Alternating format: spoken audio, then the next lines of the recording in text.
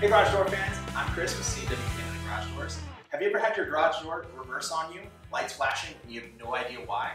Simple answer, your photo eyes. Your photo eyes are the two sensors located at the bottom of your garage doors.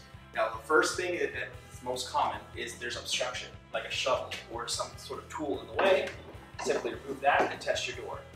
Another reason is because they might be dirty, so use a damp cloth and wipe gently. Make sure all the cobwebs are gone.